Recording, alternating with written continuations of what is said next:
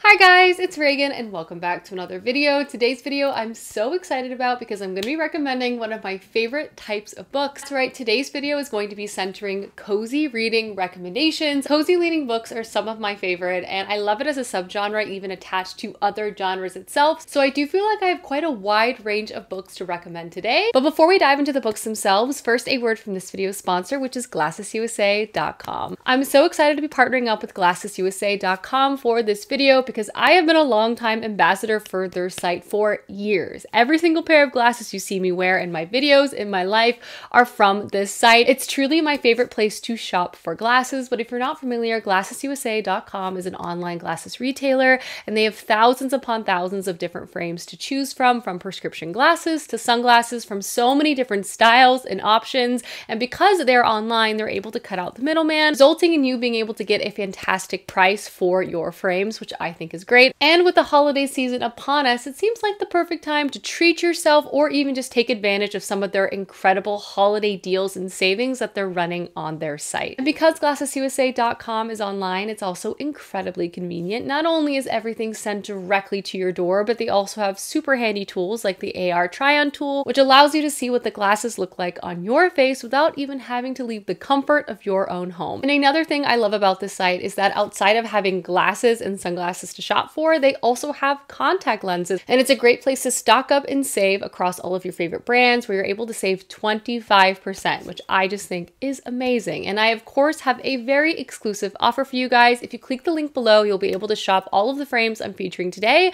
but also have a special discount code that can be layered on top of any deal that's currently running on GlassesUSA.com. That's right, a double discount. But without further ado, let's go ahead and dive into my glasses haul. First, I have to take off my everyday pair of glasses, which are of course from Glasses USA, and put on one of my other faves, which is the Muse McNeil frame, and these are in a lovely green shade. I love this color. I think it's such a fun but still very subtle pop of color, and with the fall winter season, I just feel like it matches perfectly with my wardrobe. Obviously, now I'm a big fan of the color green. My kitchen is literally green, so I just love how these frames just seamlessly blend into my life, and they're also a fantastic deal and come in a variety of other colors too. Just such a flattering shape, and they're also super lightweight, which I love. Then the other pair of glasses I have to show off, I recently featured in a vlog, and I have been loving wearing these this winter season. I just think they're so fun. Clay makes fun of me when I wear them, but I just don't think he gets it. I just think these are so cool and retro, but these are the box frame, and they're also part of the Save the Tortoise collection, which is a super cool collection inspired by the beloved tortoise, with 10% of the proceeds from this collection actually being donated to the American Tortoise Rescue Organization, which I think is super cool. But there's something just so over the top about these frames, paired with a chunky sweater,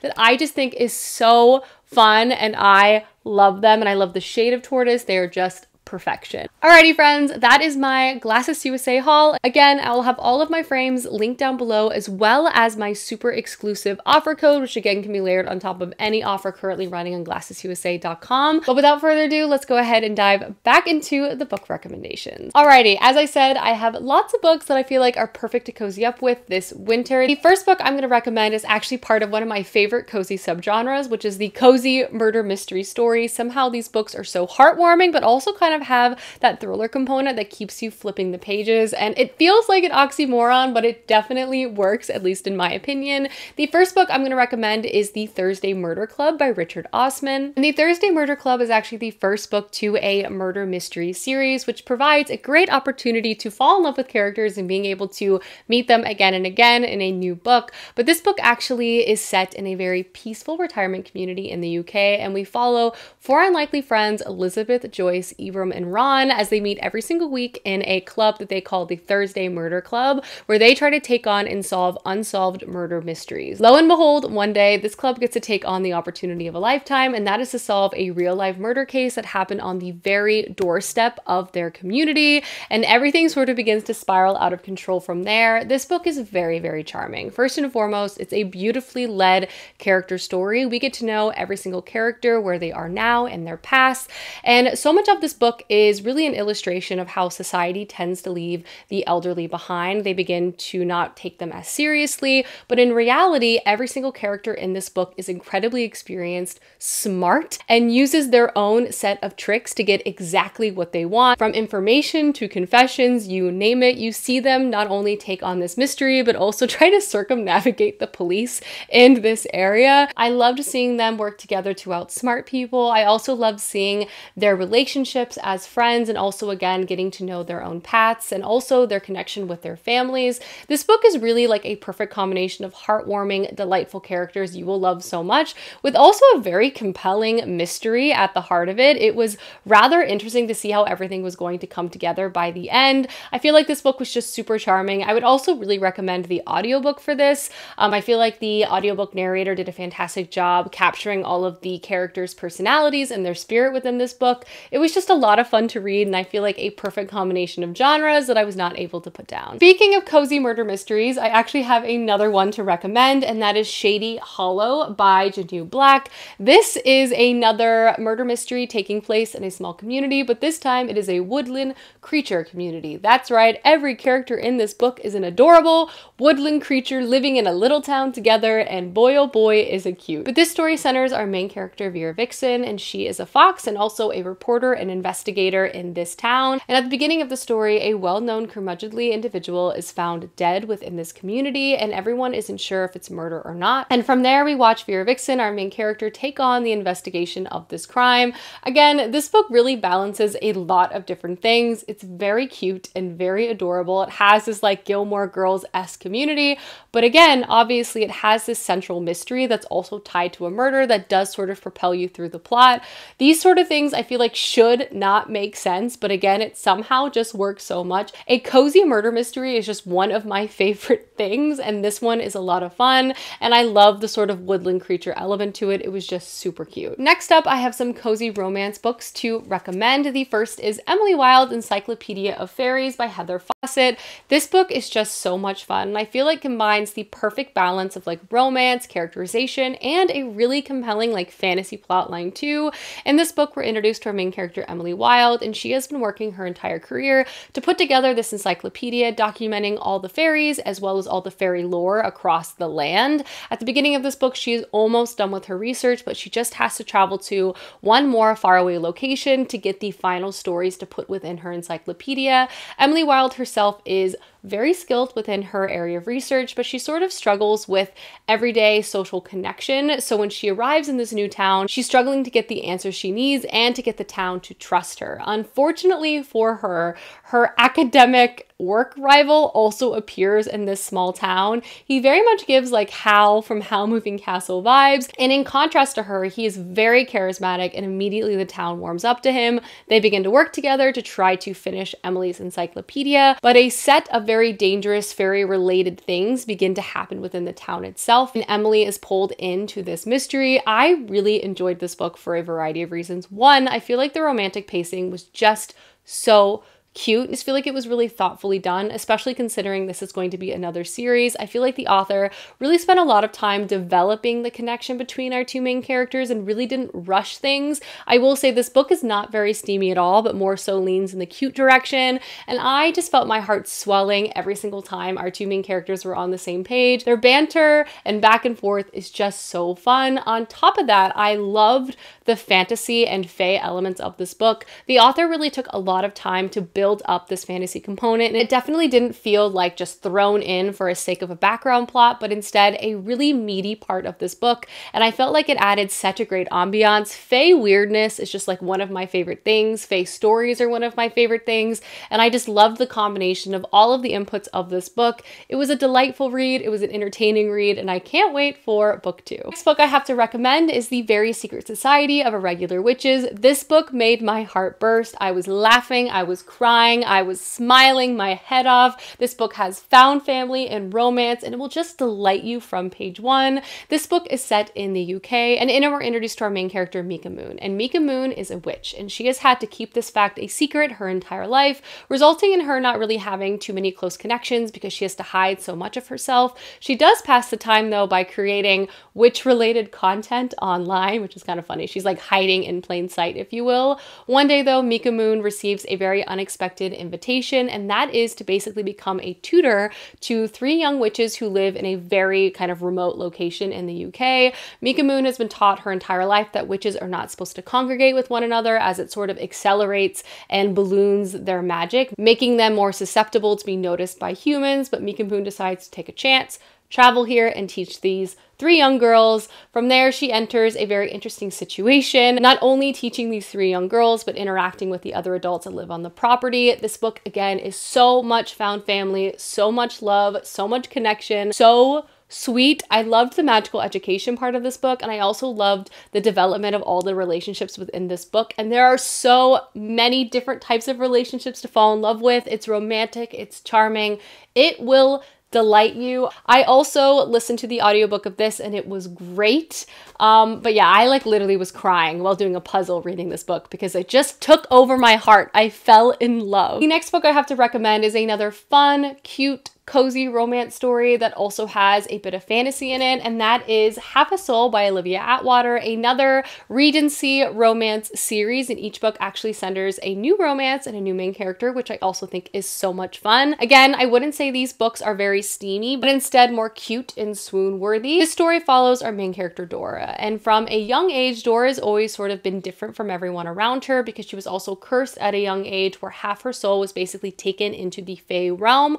As a result of this, Dora kind of has a hard time connecting or socializing in a traditional sense, but she is incredibly close to her cousin, who she's also determined to find the perfect match during the upcoming ball season. However, though, she sort of gets wrapped up in a mystery with the Lord Sorcerer, who is very grumpy, also not really interested in making any type of social connection, but they begin to not only work on this mystery, but also begin to grow closer to one another. And this book is just so fun. Not only does it have all of the trappings of a Regency romance that just makes romance so fun. There's the dinners, there's the balls, there's the propriety, there's the silly little walks in the park. I personally love that setup, but it also has a really interesting like magical fae element too. It definitely is more of a lighter touch, but I do feel like it adds an interesting twist to the narrative overall. I really love Dora, our main character. I love how she is herself and she's not afraid to be herself. I love her connections with her family and those that she's close to, and I love seeing her take on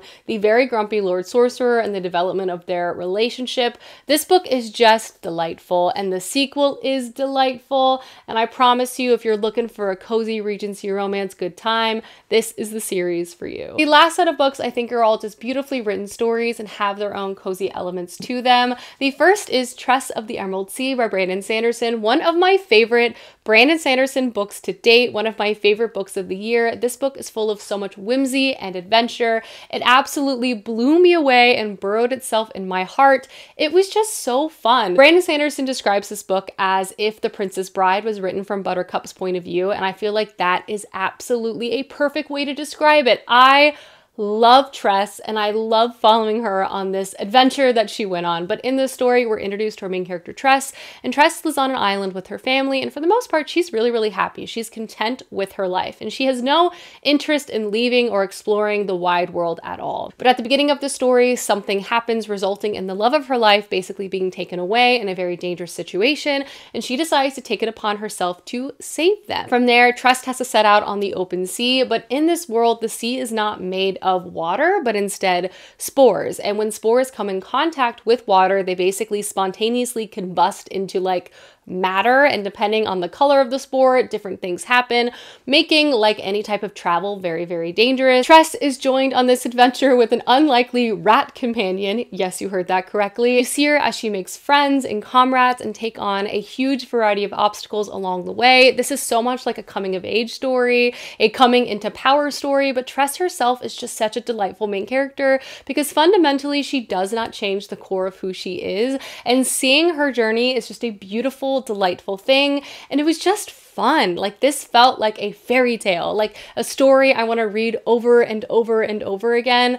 I loved this book. One of my favorite Brandon Sanderson books to date. It was just playful and cozy and delightful. I loved this story. The next book I have to recommend is probably the most emotional book I'm going to be recommending today, and it definitely has some trigger warnings I would implore you to check out, but ultimately the found family elements of this book will just make you want to weep from joy, and I loved the journey that this book took me on, and the book I'm talking about is Light from Uncommon Stars by Rika Aoki. This book in it itself is a very strange story. The inputs are very peculiar, but everything works and creates such a lovely tapestry of experience. In this story, we're following and reading from a variety of characters' point of views. The first character is Shizuka, and she has quite literally made a deal with the devil, and that deal is she has to deliver 7 souls from 7 violin prodigies to the devil, and she's already completed 6. So she's on the hunt for her final soul, and that's when she comes across one of our other main characters, Katrina, who is a young transgender runaway, recently kicked out of her home by her family. And when Shizuka hears Katrina playing the violin in the park,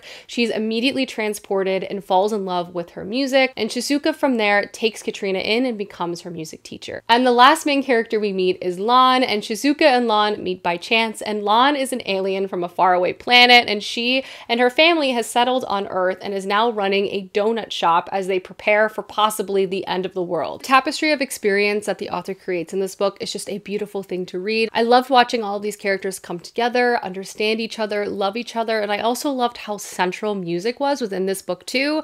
That, coupled with the very quirky sci-fi elements, added another interesting layer to the story and plot that I also feel like brought it to new heights. I just really enjoyed this book. I loved working to understand what motivated these characters. I loved understanding these characters' inner hearts, and I especially loved seeing them come together, accept and appreciate each other as well. This book is just so beautiful. Again, one of my favorite books of last year. I think about this book often. I think about the characters often. It was just lovely. And then the last cozy book I'm going to recommend is A Psalm for the Wilde Built by Becky Chambers. This is the first book to a short story collection.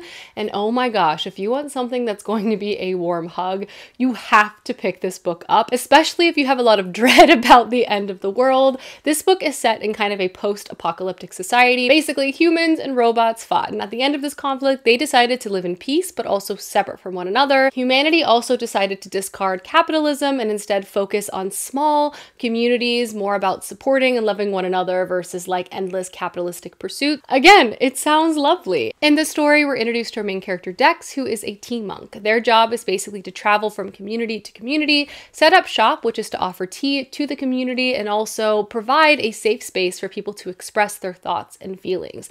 Dex really enjoys their job, but they're also feeling a little bit lost at the beginning of this book, and they're craving something more or something different, and they actually want to travel out into the unexplored wilderness. So they decide to do this. They pack up their wagon and they set out into the forest unknown. There, Dex runs into a very unexpected individual who is a robot. And this robot, named Moscap, is very interested in humans and also desires to sort of bridge the gap between these two groups once again, and they form the most unlikely, most delightful friendship. They begin to adventure together. They begin to support each other. There also is so much lovely dialogue of two people who don't know the other, don't really know their backgrounds, and just wanting to learn and love and provide the other a safe space to express themselves. It's just delightful. And just seeing Moscap interact with Dex is hilarious. Seeing Moscap interact with anyone is hilarious. The sequel, honestly, is even more delightful than the first one. It just has all of these inputs that will make you fall in love with the characters, the setting,